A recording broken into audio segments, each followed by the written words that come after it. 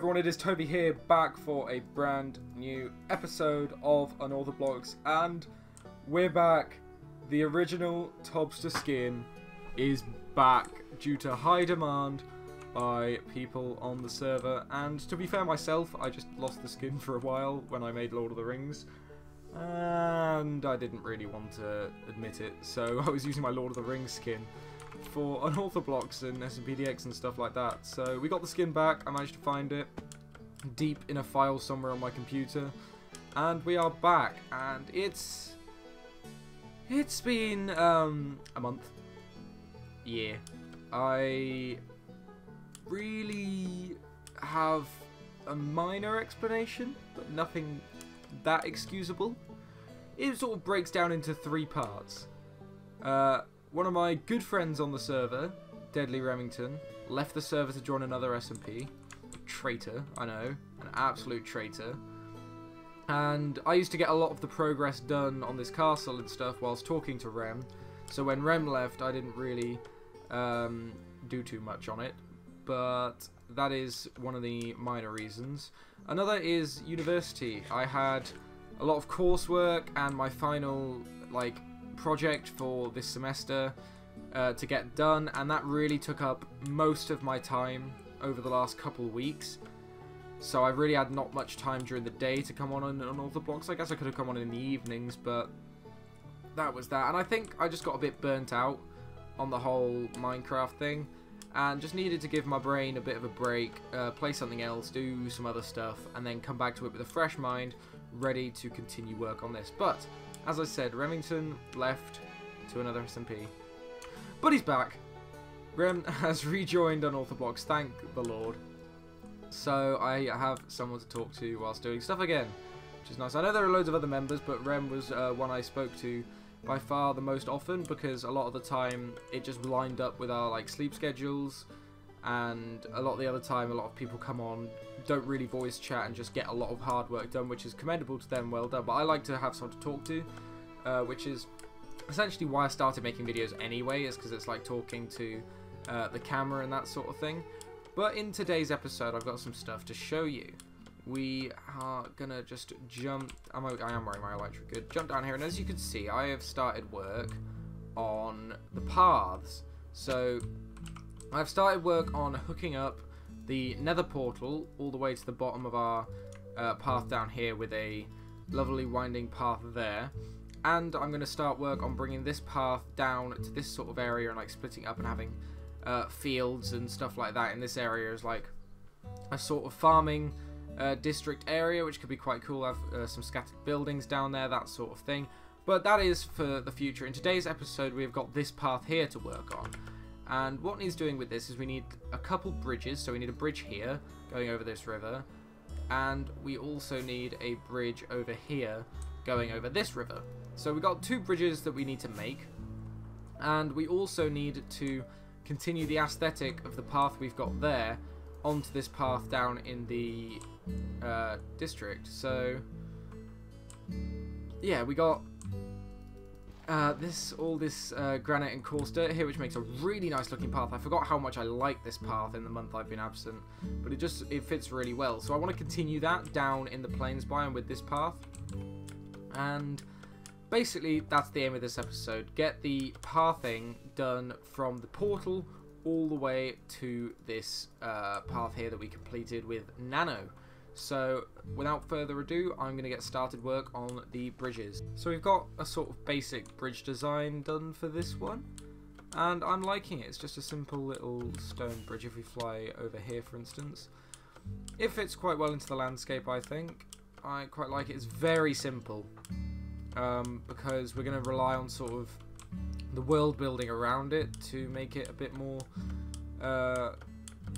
nice to look at. So we might put a little hut thing over here. Gonna add in obviously probably some cracked and mossy stone bricks as well, just to pop it out a bit. Mix in some andesite with the path, and I think it should end up looking quite nice. So let me just fly to sleep, unless Mighty does it. Let's see who gets there first. But yeah, it should be some pretty nice world building if we make the bridge looking pretty nice. So let me fly up here. Yeah, okay, cool. I like it. I like the stone bridge down there. It does need some mixing in, obviously, because at the minute it's not textured at all. But if we get some andesite in with the stone, and then some cracked stone bricks in with the stone bricks, it could end up looking super nice. Okay, so we've made some good progress down at the bottom of the path here. And you can see now I've actually got some other trees and stuff in. So what I started by doing is add in some cracked and mossy stone brick with these lanterns, and my goodness, does that look good. This bridge is already fitting into the area really nicely. I also added some andesite into the stone here, as per usual, which looks really nice. And this bridge is now really fitting into the environment a lot more, especially over that side as well. So that it's looking super nice. And over this side, I've added in more of our trees. So we got this big oak boy here, which is looking super nice. We've got some lanterns hanging off. We've got a bit more of a stubbier tree here that is a bit further down the hill. And then we've got a big sparse patch here where I'm thinking I'm going to add a tree up on here, but not any on this side because I'm liking this view of the forest. And then it's just connecting into where we finished off the trees with nano, which was just about here. So I've added in more of these fences with torches for some lighting. A little bit of bone meal, a bit more sparse up here, and then getting a bit more full on down here with some more berry bushes as we come into the forest where it's going to be a lot more lush and green.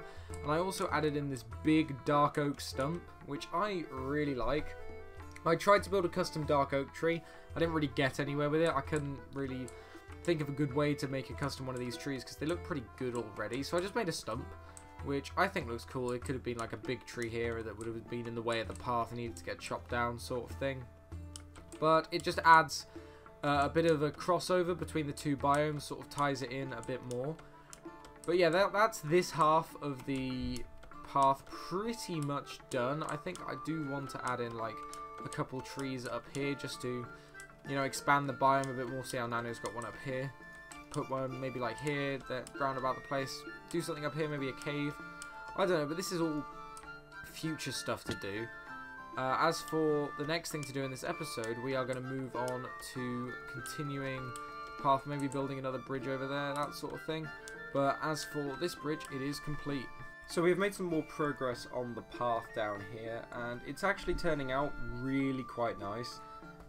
And yeah, I think it's going to be a really cool little project to do. So what we've done down here is, obviously you've seen the bridge and stuff before. I've just added in this little like jetty down here with a small path going over these tree roots down here. So I'm thinking like, now most boats aren't going to be able to get under here. Like the little player ones will be able to and stuff like that. But most big like cargo boats aren't going to be able to get under here. So I thought let's have a place for them to be able to moor up and then offload stuff into carts that could go up to the castle.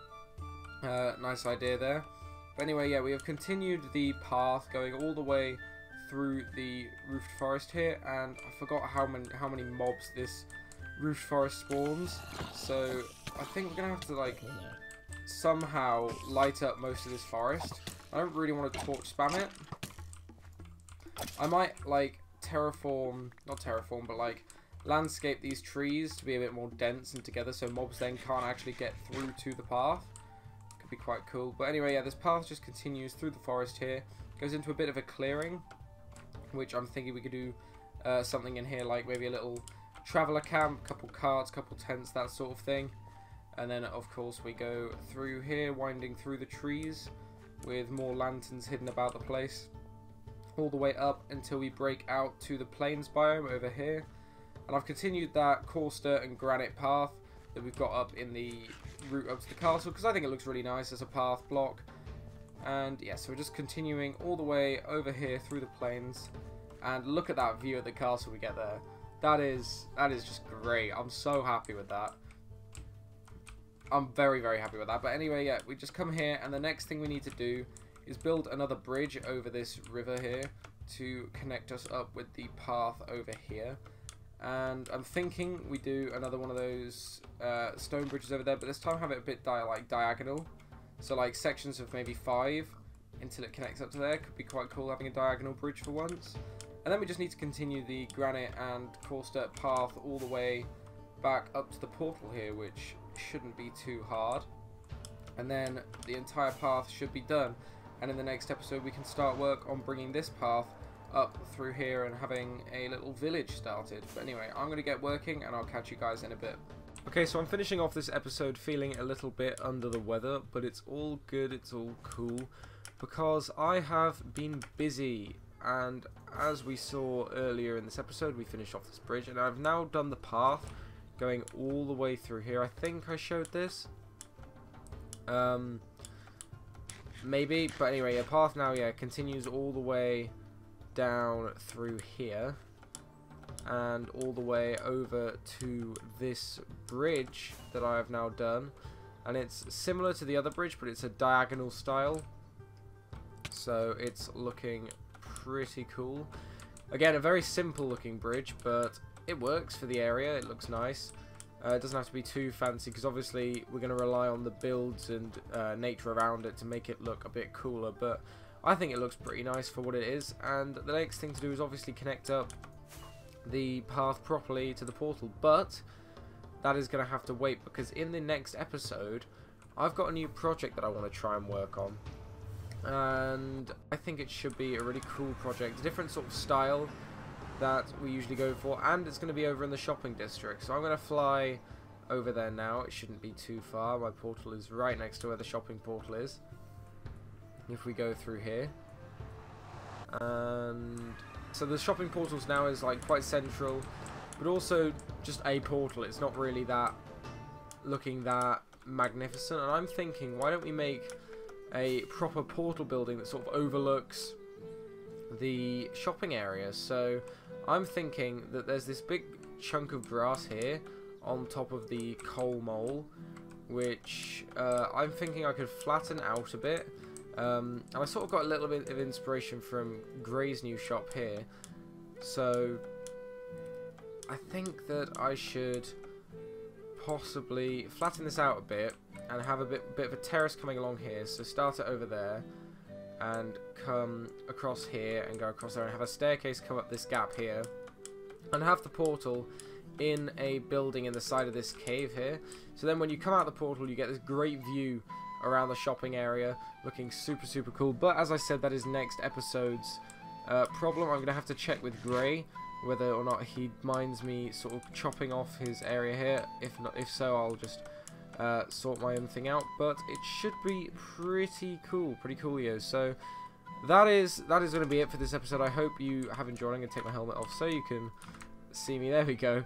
Anyway, thank you guys so much for watching this episode of Unorthoblocks. I really hope you have enjoyed. Sorry it's been so long, but I'm going to try and get an episode out once every week, once every couple weeks sort of thing if I can. But yeah, that's been it. I've been Toby. Thank you for watching, and I'll see you in the next one.